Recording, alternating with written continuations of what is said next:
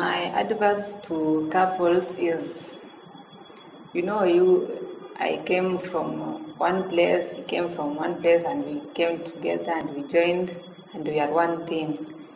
Okay, marriage is not a bed of roses to anyone, but to me, what I can say keeps me going is understanding, talking to each other. If there is something that I see is not right in my marriage, we just sit down, we discuss about it, and we see which part, if he is wrong, if I'm wrong, we see how we can rectify it. For HIV positive couples,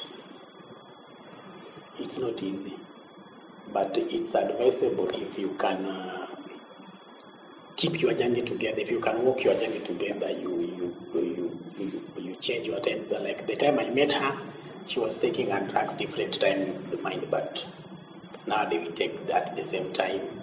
We go to the same clinic, we walk that journey together. That man, it also strengthens the relationship because you face all the challenges related to your status together.